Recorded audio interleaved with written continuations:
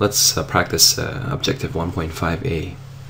We want to print only columns B and C here in Excel 2013. I'm going to click with my left mouse button and hold down the mouse button and drag to column C. So I'm clicking and holding and dragging so that both B and C are selected. Surprisingly, you can try this yourself. If you press click and then control click, even though both columns are selected, your printing might not work out so well. Give it a try. But for now, we selected both columns by clicking and dragging. I'm going to go to either File, Print, let me just press Escape, or you can more quickly press Control P.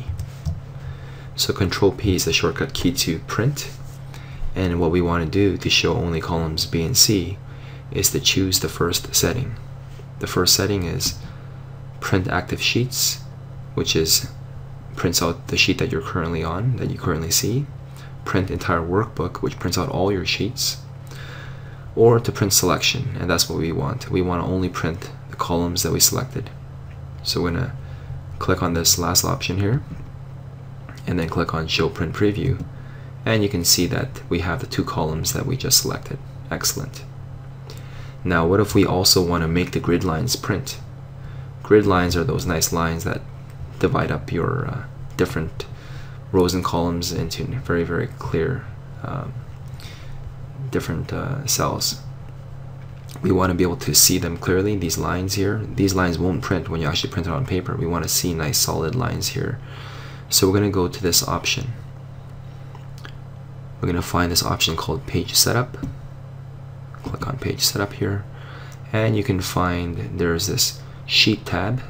Click on Sheet and look for this thing called Grid Lines.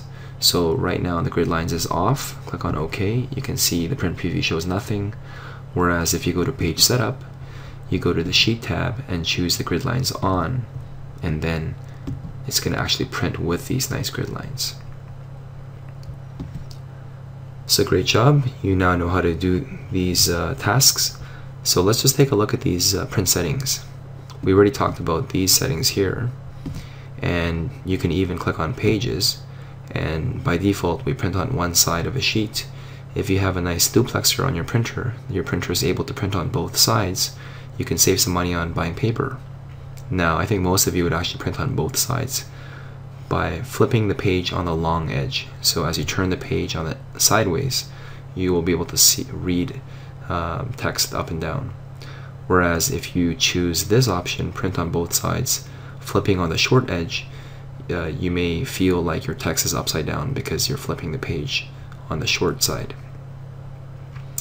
And then this option down here is all about your margins. Sometimes when you're trying to squeeze every last drop, you might want to choose narrow, or perhaps you might even choose some custom margins, just because maybe you want everything narrow, but you want to be able to punch holes on the side, so you leave at least 0.75 inches for hole punching. As for scaling, you might want to try to squeeze everything into the page, fit the sheet on one page. It can be useful.